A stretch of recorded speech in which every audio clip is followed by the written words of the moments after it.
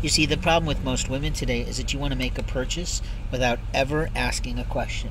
How well do you know that man? How well do you know his likes, his preferences, his needs right at this time for anything he needs at all? You see, your presumption is that he can eat the food that someone in a store suggests because of their mood. Or maybe just to monkey you. What you should have done was bought a gift card. A gift card allows the man to walk in like a man, make his purchases any way he can, and leave. And have exactly what he needs. And then you are thought of well. When you try to push your food ideas on him, you discover that he rejects you. He rejects you for 3 reasons. 1, it's a time of COVID and he doesn't know you and whether or not you have an illness or not. Even the flu can be transferred that way. 2, it's ill will to presume that a man doesn't have allergies or food preferences or have different needs each day. Every human being has the right to manage and monitor their health care intake of food.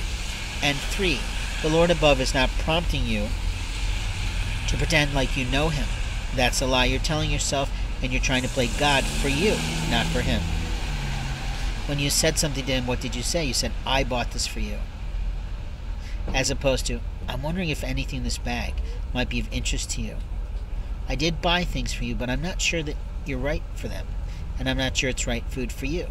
But I'm happy to share it with you. Totally different approach.